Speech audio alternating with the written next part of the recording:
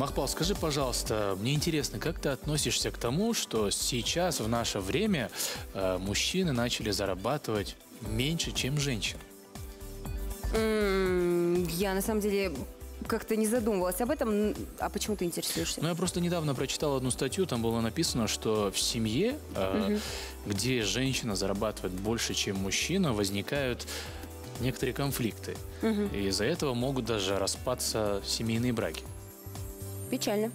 Вот. Но я думаю, мы сейчас об этом поговорим и спросим все, что нас интересует у нашего психолога. Татьяна, доброе утро. Доброе утро. Доброе утро. Татьяна, расскажите, это правда, что женщины, зарабатывающие больше мужчин, эта ситуация стала проблемой в нашем обществе? Ну, мне кажется, знаете, вопрос не столько в этом, сколько вообще в подходе к зарабатыванию денег женщины. Да? То есть...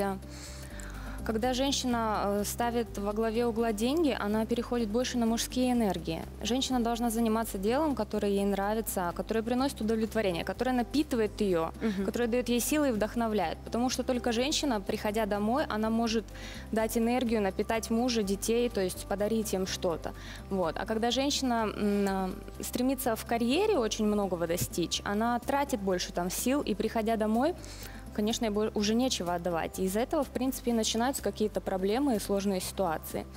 Но, опять-таки, мне кажется, что вопрос здесь совсем не в деньгах. На самом деле, в отношениях проблемы зачастую совсем другие. Мне кажется, вопрос здесь в желании. В желании зарабатывать? В желании вообще уметь совмещать это все. Можно уметь совмещать, конечно. И вопрос в понимании партнеров друг другом, да, в принятии вот этих вещей.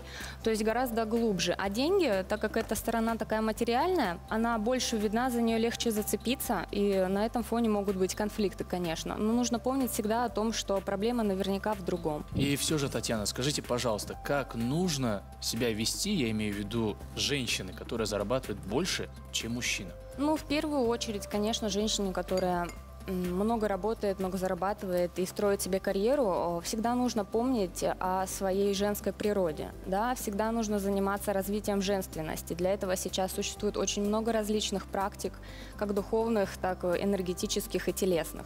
То есть об этом не надо забывать. И второе, ну, на мой взгляд, она не должна упрекать своего партнера в том, что она больше зарабатывает. То есть это ее выбор, и упрекая его, то есть часто женщины хотят смотивировать, да, так сказать, ну вот, якобы я больше зарабатываю, и если начну его упрекать, он начнет стараться и зарабатывать тоже.